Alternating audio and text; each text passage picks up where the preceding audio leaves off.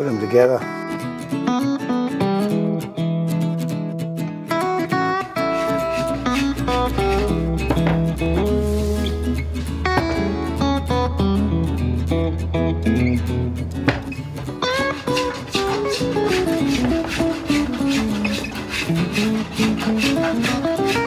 G'day, welcome, I'm Steve Hay and welcome to the wonderful world of woodworking with Carpetech. Today we're going to be covering veneering.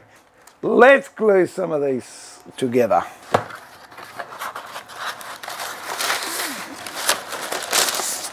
I'll do one with high glue and I'll do one with PVA.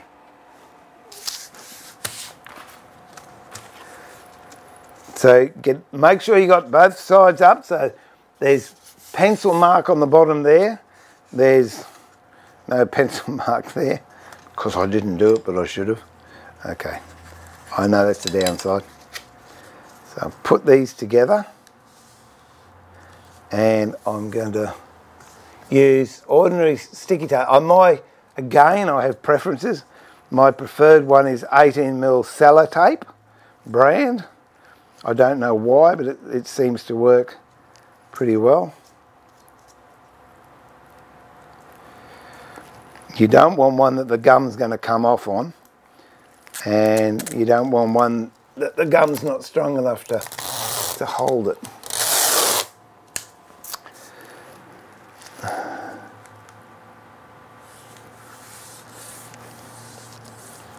So I've put sellotape half on, half off, and then I move it up to the timber I'm going to glue to,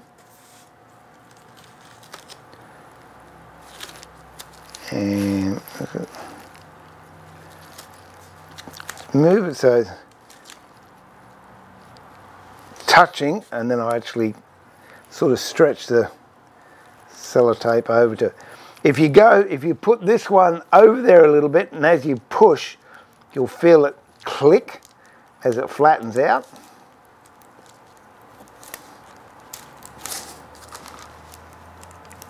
There you go. And that's what we've got. And we'll see. I don't want any light coming through, so there's no crack in there. So it's a nice tight seal. Then what I do, there's several ways you can do this. I'll do this one with, as I said, Titebond Original. So I've folded this in half, like that. And then I'm just going to run this down there.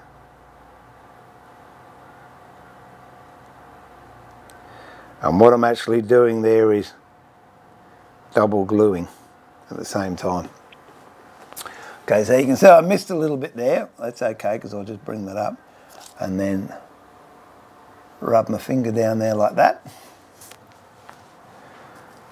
Open it up, fold it down. Here, put a plane on it. There you go. That'll hold it flat for a while. Next one.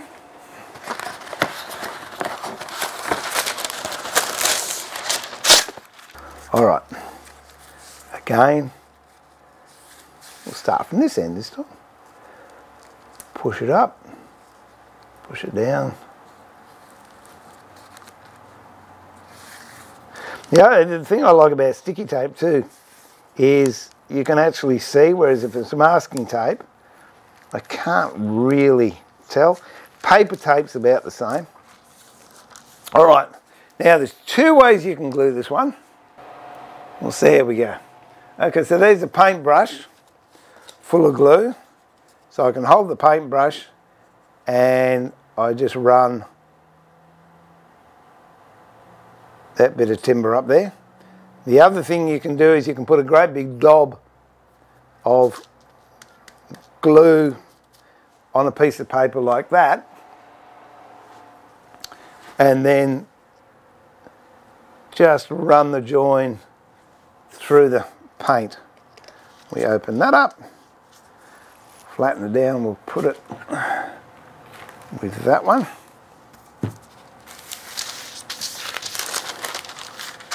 Put that on there.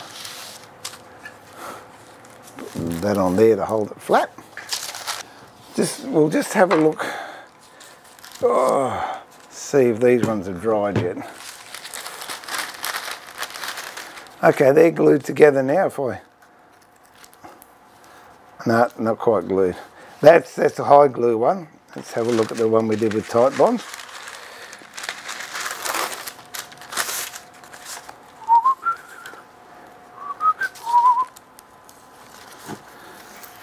Okay, that's the one I glued with tight bond original, and as you can see, it's glued.